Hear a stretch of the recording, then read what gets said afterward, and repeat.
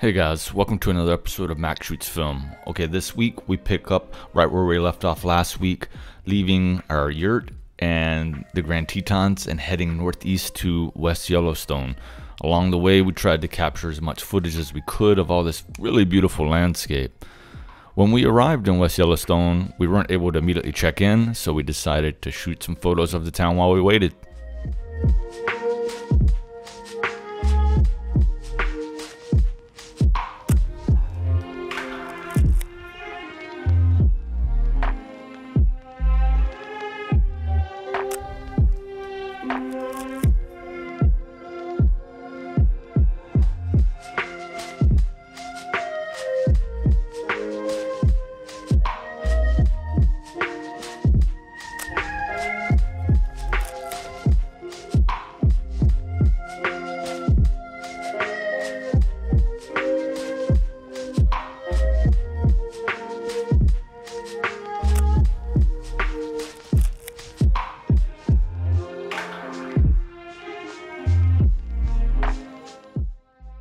Okay guys, we finally made it to the town of West Yellowstone. That town is located half a mile away from the west entrance to Yellowstone National Park. We arrived, ate some food, much needed showers from the lack of a shower at the yurt, and headed back out into the park.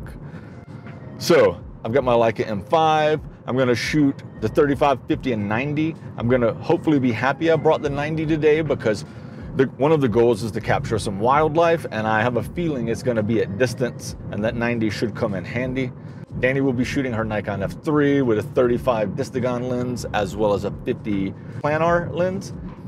Also, if you want to check out some of Danny's favorite images from today, be sure to hang out to the end of the video and I'll roll those there.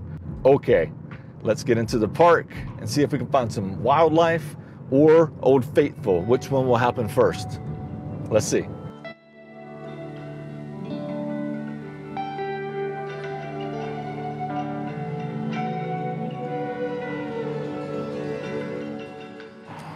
All right, so I was gonna shoot with the 35, but I think it's gonna be too wide, so I'm gonna throw the 50 on, and if I need the 90, I'll do it.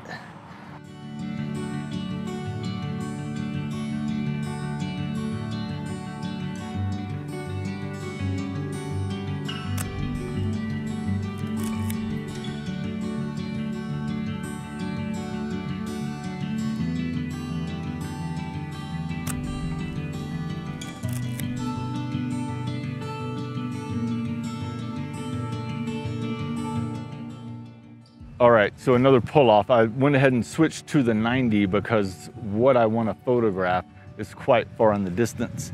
We rode by Old Faithful and it was a line as far as you could see. So we're gonna pick other interesting points off with the 90 Elmarit f2.8.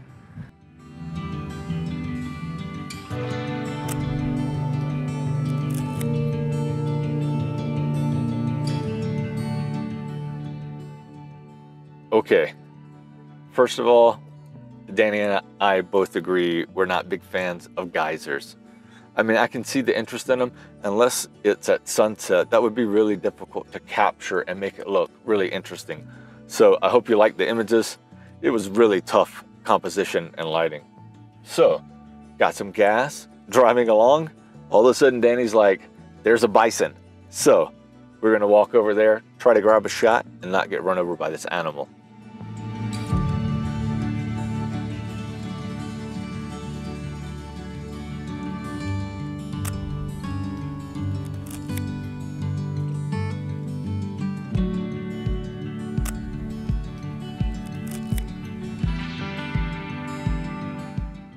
So there is this amazing building right by the bison, but I still have the 90 on, so it's a really tight crop.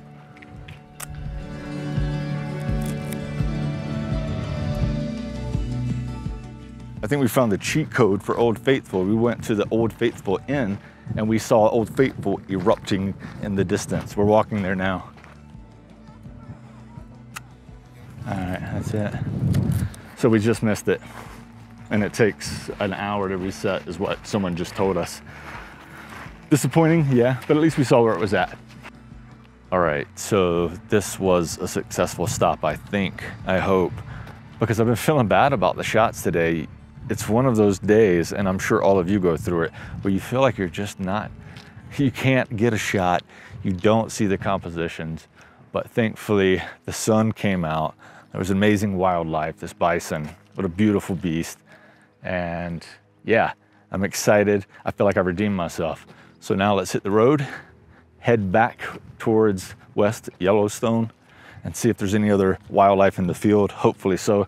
I want to see a moose so bad, it's insane.